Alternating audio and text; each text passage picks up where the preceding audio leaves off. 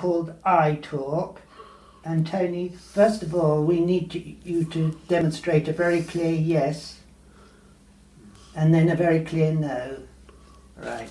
So we go to the first part, the start page, and I look through the rectangle and see where Tony's looking. Think of the first down. Think of the first letter for your word, Tony.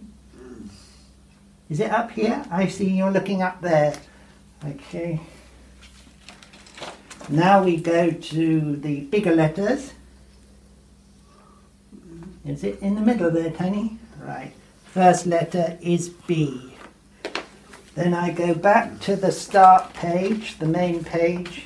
Second letter, Tony, is in that group, the AF group of letters. Then here on the index, I go to the AF group of letters where the letters are larger. Second letter, Tony. Could you put down, Richard, please? Yeah. E. Second letter is E. Can I write that down? Right, back to the start page again. What's the third letter, Tony? Where are you looking?